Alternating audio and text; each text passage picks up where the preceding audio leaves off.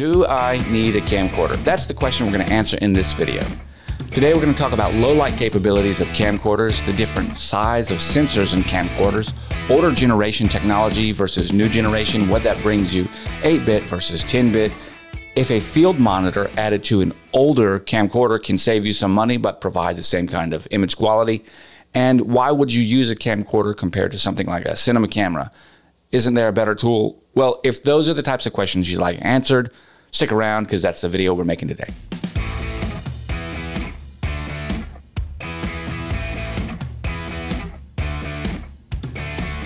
All right, friends, let me share with you the testing setup to help you understand exactly what you're looking at. I'm not going to always go over the details, so this will remain true for the remainder of the clips. Here, you're actually seeing two images. An image recorded on the 150 megabit per second 4K 60 internal recording from the Panasonic HCX1, as well as the DNX HRSQ resolution from the external field recorder on the Ninja V.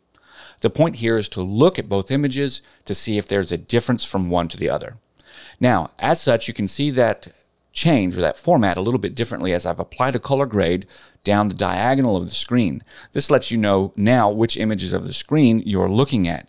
One is the Panasonic, the other is the external recording on the Ninja. Can you tell a difference? What we are noticing here is that with this color grade, which you'll see applied to the next image in just a moment, we're just seeing that we can bring out some additional color, how things look, if there's any moire or tearing. This is very important because we're actually panning quite a bit quicker than you would normally pan for a scene like this. This is 180 degrees. We're recording right now at 60 frames a second. It's being interpolated down to 30 frames a second for YouTube. And we would normally look to see if we could find any kind of tearing or things like that. This is something that we're not seeing, which is very good. And those astute viewers out there will know the reason we're not seeing any tearing is because we're using an overcranked shutter speed rather than the 1/120th of a second. We're right around 1/450th, 1/500th of a second to get these shots. Now that color grade has been applied to both camera scenes at the same time, and can you tell a difference? I'm going to bet that you can't, and we're going to go ahead and wrap up that first question down in the comments below. You can leave me what you think, but I would share with you that when you're looking at good lighting situations, recording to an external field recorder, even on older technology, won't help that much. And that's something we're going to talk about a little bit more later. But we are seeing a little bit of noise, and I think we can do something about that. So in this scene, we've gone ahead and applied neat video noise reduction to both camera angles. Once again, you're still seeing two shots right here, divided diagonally down the middle of the screen. And we're seeing now that all of that noise, color, chroma noise that we got from the color grade, specifically in the sky, has disappeared. So it's looking quite a bit better. In this instance, I think we got a really great shot and a baseline to begin answering that question. So take it away to the next scene. Yeah, so that first example was just a nice, real easy one for a camera, specifically something with an older sensor, but this is 8-bit footage, but even newer sensors right there would still have 8-bit color banding and things like that to deal with. Notice we didn't see any of that, and even then we did a very strong orange color grade at the end to kind of really push the orange up and pull the teal back, something that's very popular with movies and things like that.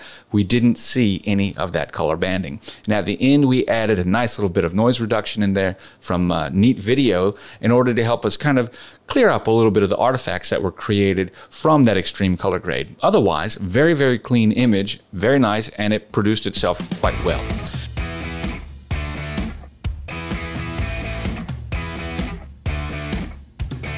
Let's move along to the next thing. We might say, what are we going to do next? We want to look at some kind of footage that might really be indicative of a sunset or things like that. And in this instance, I think moving to a sunset would be a great opportunity to show what directly filming into the sun looks like, with the flares that you might get from that, as well as how your foreground and background elements might blur, plus looking that long shot of the lens. When we talk about a camcorder, we're talking about more than just a sensor. We are also talking about the long throw that the lens gives you. And I think this next shot will do quite a good job. So let's go check out this sunset. And as just a reminder, once again, you are seeing two camera inputs at the same time, diagonally across the bottom. I'm not going to talk about settings or specifications here. I just want you to look and see this beautiful long shot from a pier that's kind of floating all the way across the Elizabeth River. Now, this is supported on a monopod. I'm crouching using my right hand to control the zoom rocker and my left hand on a mount that helps me stabilize. And this is really indicative of the type of shot that you can get with a camcorder. So although we are talking about whether a field recorder can help in a situation of low light, and we are shooting in more of a sunset scenario, we're actually evaluating the long zoom that you might get on a all-in-one camcorder like this and why it's so important. Just look how far away we are. And once again, these two images are showing you what would be the direct output from the camera. There's been no color grading so far. And I think that this image speaks for itself all alone. It's just absolutely beautiful. And you can push it even further in camera.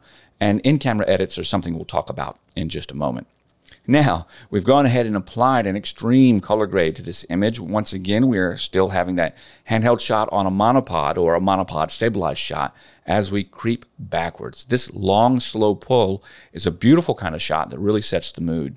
Even with this color grade, you'll notice that something you would expect to see in 8-bit footage, specifically with older sensors, isn't there. Do you see any banding in the sky?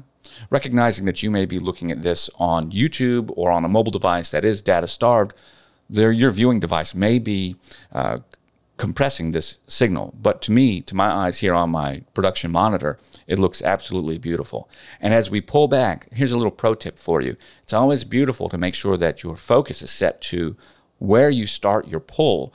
But as you pull back, you will actually see that that focus will stay the same, but your foreground elements, just like this chain and the pier and the pylons, will slowly come into focus. And that long zoom is just really shown. Just an absolutely beautiful image right here altogether. That silhouette of the pier is something else.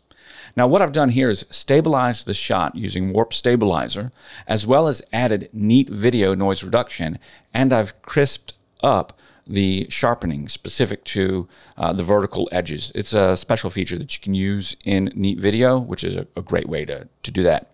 However, on 8-bit footage, usually that would incur some kind of wrath or artifacting specific to quickly changing moving subjects.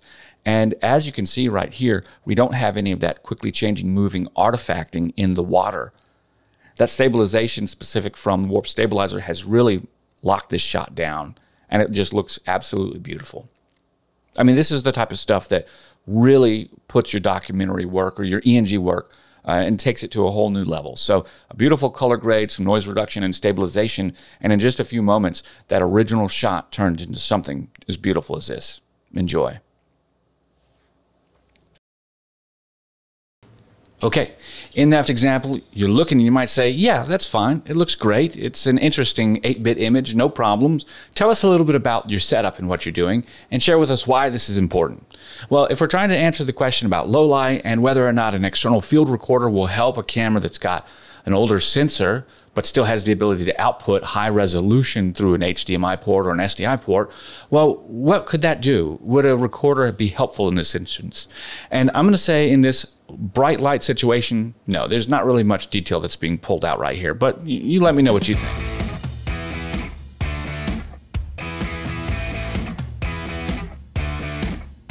So the next question might be, what about something a little bit more challenging? Let's lower the light a little bit to dusk, and let's get some things that might have moving water and something bright like neon inside of it and still try to expose for a backlit sky. And that's what we're going to do in this next example. Okay, so we've been looking at a lot of shots that really showcase how you can get a great image out of an 8-bit sensor camera, even an older camera. But this one I've decided to take it up a little bit. So we're here at the Waterside in Norfolk, and we've got neon lights reflecting on the water. The water should be nice and smooth. But now we've gone ahead from that original shot and added just a gigantic color grade to it. What we have done is really pushed the color specifically to the saturation as well as the luminance values. You can see that in what I've pulled up there. And that introduces issues in artifacting, that little specular highlighting up there. It's just the way an 8-bit image breaks down. You would not see this breakdown on a 10-bit image because a 10-bit image reacts completely differently. Now what I've done here is gone ahead and applied an actual real color grade to represent sunset like you might expect, and I've also gone ahead and added warp stabilizer to kind of stabilize that handheld shot. You'll notice that even with the monopod stabilizing the shot that's coming up, the original shot, it's still kind of wavy, and that's because I'm on a floating dock as well as I'm on a monopod, so it's not a completely stabilized platform. In any event, the original input was a beautiful shot, which could be used right out of camera, but just 3 minutes in post-production software, and you had that beautiful, ready-to-deliver shot.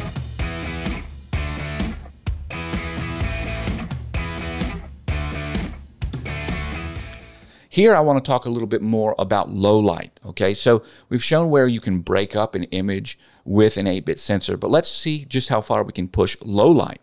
With this original shot switching over to a post-production shot of the battleship Wisconsin down at Nauticus and Norfolk, you can see that we can get a really beautiful color palette, but we also introduce quite a bit of that color fringing up there. And that noise is now reduced, and warp stabilizer has been added with neat video noise reduction as well as warp stabilizer, and we have just an absolutely cleared up shot. This is a 5-minute edit right here. Now, I wanted to show you all 3 of those shots together in horizontal banding. Right now, you can see the bottom is the original shot, the middle is the one with neat video as well as warp stabilizer, and the top one is, well, just the original.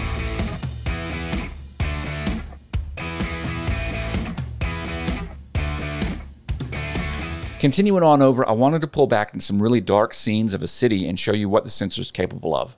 Currently, you are just looking at one image. We are not switching over to the 2 images. I'm just using the internal recording with the same editing techniques. And look at this. We've gone ahead and began cranking our shutter to match as the synchronization speed with our film frame rate. And normally that would incur quite a bit of artifacts, but notice you don't see any right here. Panasonic does a great job with the synchronization shutter, and it works quite a bit better than what you might expect on even a mirrorless camera. So what I'm saying is we're not using the 180-degree rule right here, and yet we're not experiencing the issues that we would normally see. In fact, by not using the 180-degree rule here, and by panning slowly and zooming slowly, we're able to double the amount of light that's hitting the sensor, allowing us to photograph and film in low light capabilities that we normally wouldn't see. Yes, I have color graded this image, I have warp stabilized all of these train images, and I have, of course, added neat video noise reduction.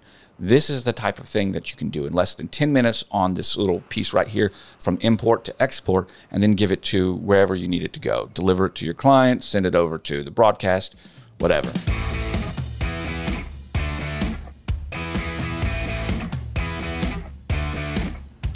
Now, what I wanted to do is end up and talk, as we're looking at this, same conditions apply. Warp stabilizer has been added, neat video noise reduction, and color grade has been added. This, again, is now the Ninja footage right here. And can you tell any difference? You're only seeing one image. But this is the type of thing that you can get with a camcorder that's all-in-one and inclusive. You know, there aren't a lot of things to carry along with you. And some of these long shots that we're seeing are things that you just wouldn't get with a mirrorless camera. If you carried out an FX line cinema camera or the C line Canon cameras, you know, you're going to get absolutely better image quality specific to low light. Maybe it's better image quality. That's something that's to be determined. There would be less work in post-production to remove noise, that's the truth, but you might not necessarily get something special or additional. And when you look at shots like this, you definitely would have to carry more than just one lens and one camera to get these images. Guys, I'm Rob with Robert Hand Photography. I hope you have found this video helpful. Leave your comments down below. I'll get to them. If you're a subscriber, you're definitely getting an answer from me. I want to thank you for watching and remind you, I'll catch you on the flip side. Bye for now.